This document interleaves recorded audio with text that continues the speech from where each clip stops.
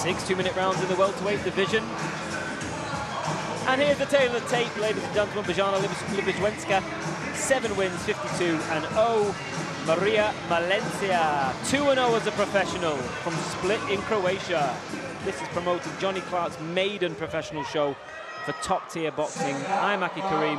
I am joined by former world champion Barry Jones. We have Marija Malenica in the ring, 2-0 against Bojana Libiszewska.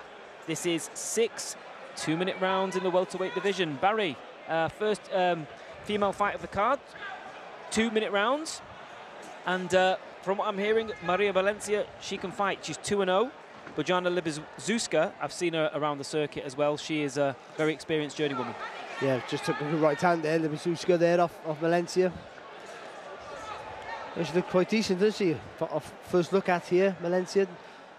Nice fluent movements, good feet. And also looking to be busy. And in 2-minute rounds, you have to be busy. You can't afford to take your foot off the gas. Not time to do your work.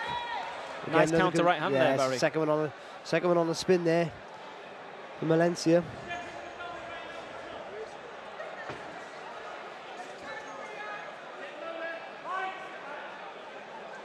Now this is Croatia against Poland. I don't know if that is a local derby. I'm not sure. If, I'm not sure if it is, but it's in Essex. That's for certain, and it's a good show tonight. It's really filled up in here, Barry, and I think it's going to be a good atmosphere. Yes, man. You do one fight, you turn around, all of a sudden it's like double the capacity.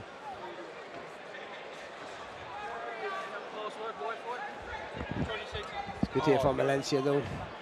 Keeping that front foot in the centre of the bazooka's stance all the time, keeping under pressure. Again, that nice little bounce to a step there, just to get a little bit of rhythm to her work.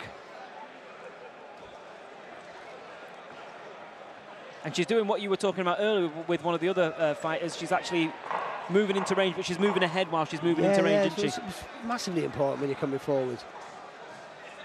When people obviously say punchers can't take a punch, and it's not that. It's that they're in range to get caught and they commit to the shot. So like moving your head's really important. And Malencia did that, and it was a good little first round for her. Sort of an exploration, sort of a feel about it. She had a look at her opponent, but I think now she knows what she's up against. She can go to work a little bit more now in the second round. In we go into round number 2 here. 6 2-minute rounds in the welterweight division. And yeah, we like what we see so far from Marija Malenica.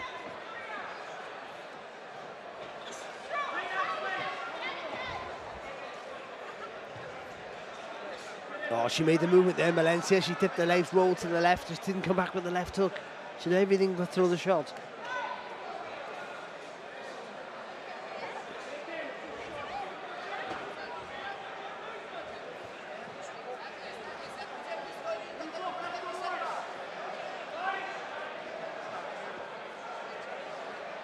See there, little step back there from Malencia, just trying to force Libiszewska just to draw her onto something so she can catch her with a shot. Yeah, you can see that she's working. She's trying to find openings. She's trying to pick the lock, as they say. But the feet are good. She's on the balls of her feet, in and out all the time. Just makes her a threatening, just a threatening figure constantly in front of an opponent. Yeah, it's that mental pressure, isn't it? The foot pressure, the mental pressure. Drains you dramatically. Unless you're used to it, of course, then you don't react. But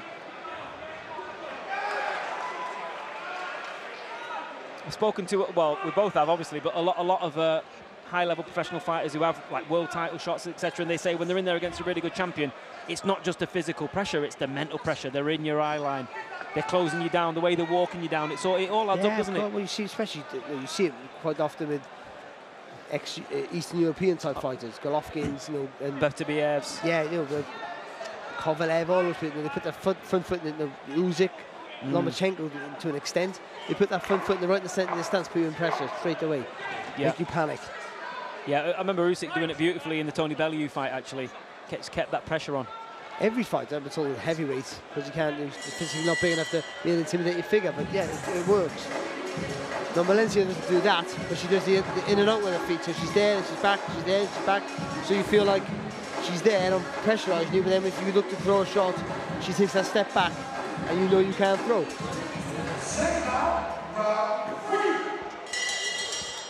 we go into round number 3, we're at the Brentwood Centre in Essex, and it is really filling up in here.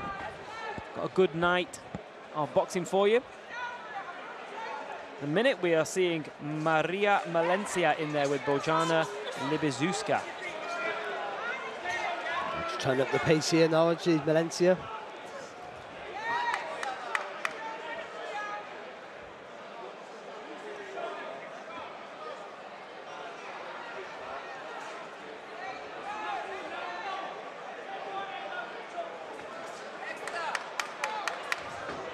Yeah, she definitely came out with a much higher tempo in this round. And as you said, with the 2-minute rounds, it's over in a blink of an eye, actually. Yeah, well, you win the first minute then, you sit back and relax, can you? All the pressure is on your opponent then. There's a panic maybe in their work, if they come with ambition to win, of course.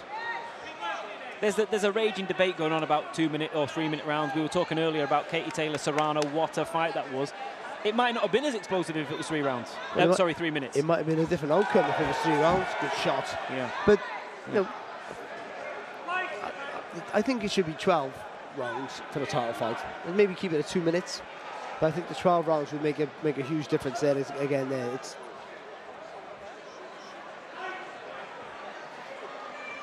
But there's an argument that there's such a gulf in class from one level to another with women's boxing. Only because there's not strength in depth yet. Like in any new, relatively newish sport, it's not a new sport, but still, with more people doing it than ever before, it's that you know, you be having women fighting, moving up the levels because there's no intermediate level, and then that last minute is a big difference in a fight, and there'll be a lot of people getting hurt and stopped. I feel that would be the case because the women that are good are very good. Really good. Yeah. Well, another round in the bank there for Marija Malenica as we go into, I think it's the 4th round going into now. Round number 4 of 6 in the welterweight division, and so far I think we've got all the rounds for Marija Malenica. Oh, good shot again there from Malencia. Yeah, she's been quite comfortable, I feel. Boxing really well and dominating every exchange. I'd like to see she used the jab there, but I'd like to use... Oh, good shot. Yeah, good jab. Yeah, I'd like to see her use a little bit more. She can double up behind it. I think she can push her opponent back with that, get on the ropes, and then go to work with that solid right hand that she has. And to mix it up, go head, go dip down low with it, then do the second shot. And that makes you bend your knees, and then you get more purchase on that big right hand over the top. Would you consider going into training, Barry? No. It's a very difficult. It's a difficult job. Yeah, very hard. And also, fighters leave you, and no, maybe for the better for them. But you have to be very thick-skinned and dedicate all your time. And I have a family, and and I might not be very good. Knowing stuff sat here is one thing. Being able to, relay that to you and day in and day out, that's the part. Being a good cornerman is not exclusive to being a good coach. People tend to think that's always the same thing, and that day-to-day stuff, it's very difficult. Boxing trainers don't get enough credit, to be honest. That's the truth. It's a tough job. They get mentioned more than ever before now, because obviously, ultimately, you're only as good as your fighter. That's the truth. But still, it's a difficult job, and you have to get it right, and you have to get the balance right with different characters and all those things. I've taught myself out of it. That's the truth. And it doesn't pay enough. That's the biggest one, unless you've got a big heavyweight. All you aspiring trainers out there, don't let Barry put you off. No, listen, we need you. And Marija Malenica doing a good job in this round. She's really moving well, very fluid, and she's definitely dominated the round. Yeah, she's boxing well, she is. She's got a distance really well. She knows the shots that are working for her, and she's not overusing them, but making sure she gets plenty of those right hands in. Well, you know how difficult it is being a trainer is, for example. So say someone like Scott Quigg, Anthony Crolla, they're training fighters now, but they didn't go straight, they have a wealth of knowledge. They've been around great fighters and a good trainer, a fantastic, great trainer in Joe Gallagher. But they still went and was holding a bucket for Joe. They learned that, and they watched him. And so they didn't go, that's how difficult the job is.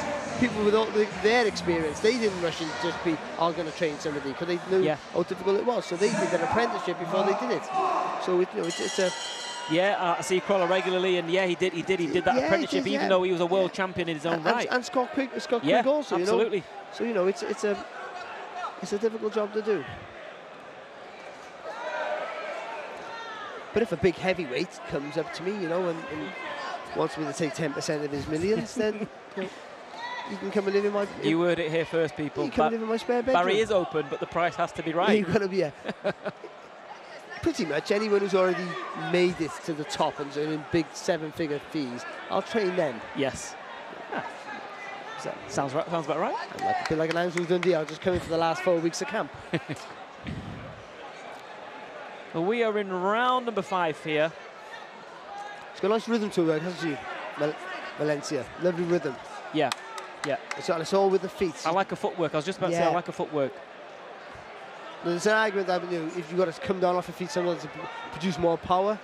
But I think to get the rhythm in her work that she has and the smoothness, that being on the balls of her feet, allowed to adjust the distance constantly and without massive effort.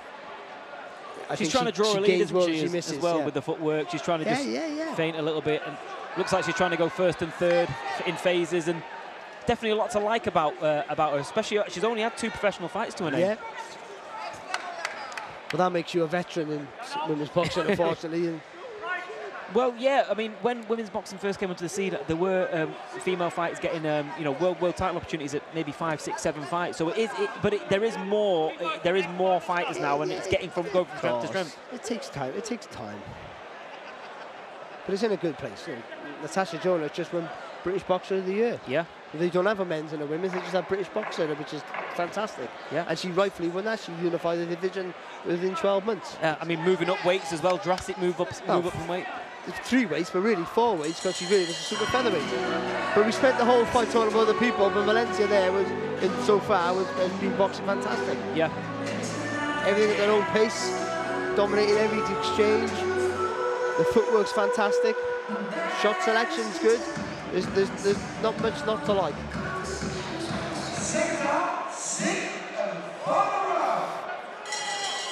We go into the 6th and final round of this welterweight contest. And we've got Marija Malenica doing the business here, boxing well. Got to give a shout out to her opponent, Libiszewska as well, who's played her part. We're live at the Brentwood Centre, and next up after this fight we have Danny Dignam. I know he's got a big following and a lot of people joining us on the stream to watch him. From Basildon, right here in Essex.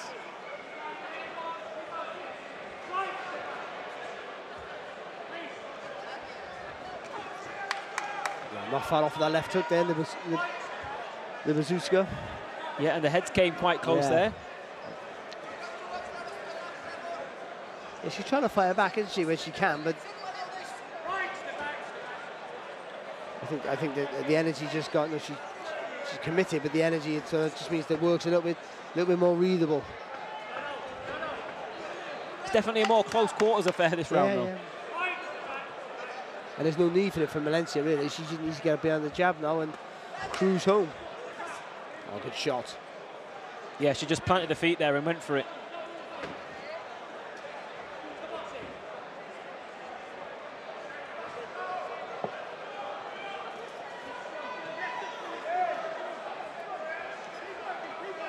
Good uppercut there on the inside.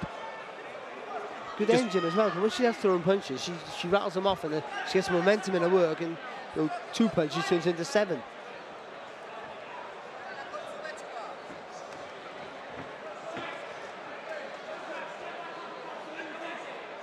It's been a really good display, I feel. Really good display. Busy, thoughtful, the footwork's been fantastic.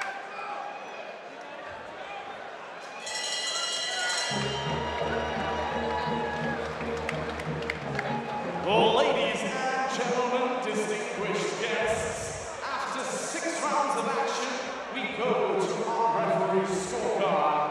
Our referee, Mr. Lee, restores the contest 60-54 for your winner from Croatia, Marija Malenica.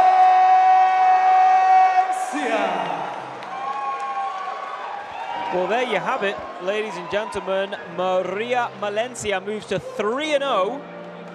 And that was a good 6 rounds under her belt there.